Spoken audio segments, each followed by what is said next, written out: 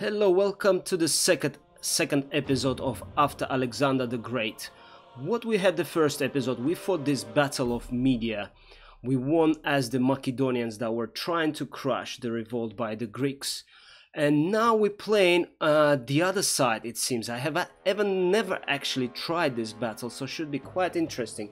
There are rebels involved here as well, it seems. So we're playing as the Greeks here, who actually rebel against the Macedonian domination. And it's this ripple effect, same with Media, ripple effect of the death of Alexander the Great. So we're still dealing with the consequences. So what is happening here is basically the Greeks deciding, it's about autumn now, late summer, autumn 323 BC. So this is our forces we're going to command. They are massive, absolutely massive. We have this rebel army supporting us. I suppose this is, yes, Thessalian cavalry. And we are against this puny force led by Antipatros, who was Macedonian commander in Europe. This was his title after the death of Alexander. So we are leading the revolt against Macedonian domination in Europe. And we will see how we're going to fare here. So basically what happens here, you have Athens that try to contest Macedonian domination after the death of Alexander. Most of the Greeks join in. You have Aetolians, Locris, Phokis, Thessaly last minute persuaded to join in as well. Then you have marginal peripheral people such as Illyrians, and you hear of Thracians also jumping in at the opportunity. They all join in. They have a force of about 25,000 men now, roughly. Antipatros here, our commander in Europe, he's overconfident. He's awaiting for the reinforcement from Asia as well. Doesn't act too quickly, and when he does, it's autumn now. He cannot wait any longer. All of the Greece is in the uprising. This is actually known, this war in general, as a Lamian war or Hellenic war. And entire Greece is in the uprising. He needs to act. So he takes this about 13,000 men he has with him, marches down south from Pella, and he, foolishly enough, decides to give the battle in the plains. He has obviously lost Thessalian allies to the Greeks, so he's got a massive disadvantage in terms of missile troops and in terms of cavalry. He decides to go and give the battle near the Thermopylai and give the battle in the plains anyway. So this is what we're going to try and do now. Try to defeat him as he was historically defeated.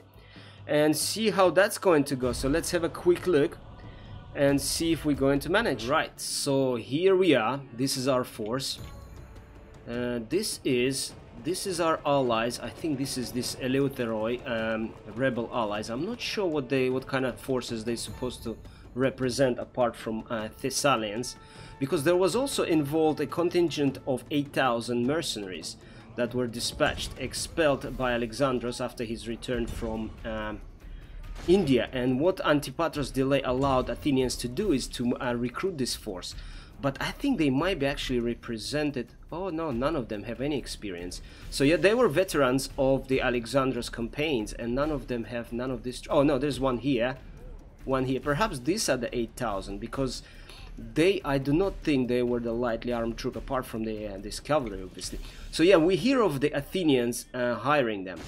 They were hired and they were quite instrumental. Boeotians rose in a revolt opposing to this uprising in support of the Macedonians. They were the only power in Greece that sided with Antipatros against Athenians, but they were not particularly successful because they were overwhelmed when they were trying to stop the advance of this coalition force.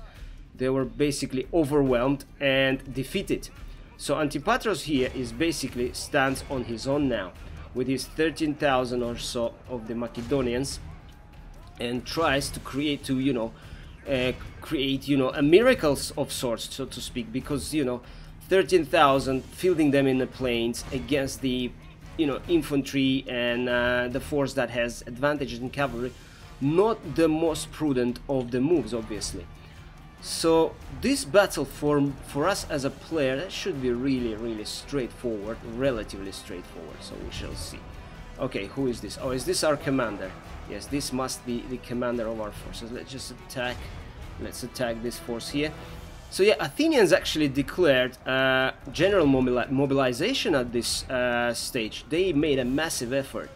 They declared mobilization of everyone under the age of 40. They started the construction of the fleet. They were quite successful during these earlier stages of the revolt. So yeah, this is big trouble for Macedonian hegemony in Greece. All right, let's bring these troops here as well to support. But we have a massive advantage in numbers here, so I'm not particularly concerned. Let's flank this force here as well. And perhaps I could actually, yes, this guy's already engaged. So are this, and we have these rebels that are on our side that doing some sort of a nonsense moves. Not sure. Okay, is this Antipatros? Yes, he actually retreated as his troops were massacred, and he was hiding in a temple in Lamia here. And that's what his decision was then, to just wait for the reinforcement that were supposed to have arrived from Europe. And this what saved the Macedonians in the end. This Lamian war would come to an end eventually. Alright, so we managed to actually... Sorry, who did I just command? No, we don't want you to come here, we want you to stay where you are. Okay, so yes, this eventually led to the Macedonians, succeeding in this war. The following year, they managed to defeat the Athenian fleet at sea, and the newly built Athenian fleet. And the Athenians, and their allies, they were not successful in, storming Lamia, where Antipatros was hiding. And that sealed the fate, because they were not successful, and Macedonians managed to bring the troops. I'm a bit concerned, confused. These guys are really confusing me. I do not know. Try to click on them and I can't. Alright, interesting. Okay. Alright, so here we are. We are doing good job, I think, here. Yes, we mostly, we are surrounding the Greeks, the Macedonians this time, on all fronts, it would seem.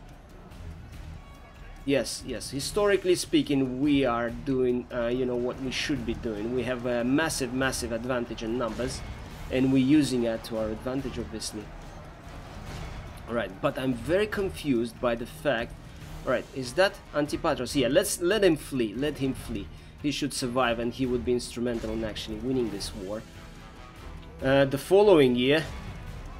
yes, so this war was known as a Hellenic War, or as a Lamian War, because of the city which served as a refuge for Antipatros and his remains of his forces.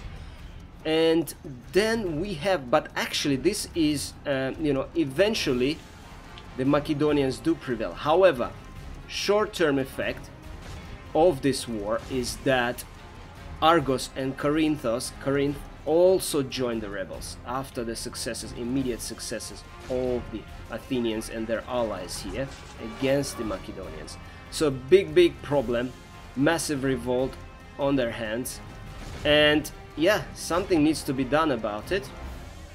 They will eventually, bring enough force to bear upon the rebels and succeed, but that would take... Is this our allies? Yes, this is our allies. Okay, so the allies, yes, might be the commander of this 8,000 of the Macedonian veterans, I suppose. I'm not exactly sure.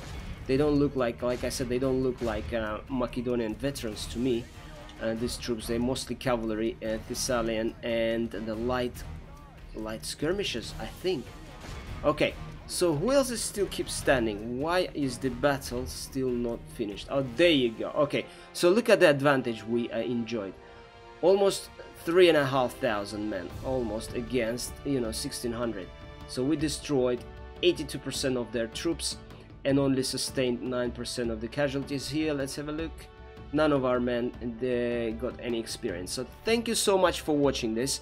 The next battle will be yet another episode, yet another battle of the... It's in the original, it's called the Events After Alexandros in the EBII mod. I renamed it into after Alexander the Great, so to make it a little bit more user-friendly, So here we are. Thanks a lot for watching. Subscribe to the channel if you want to see more of this historical content, and I will see you in the next battle.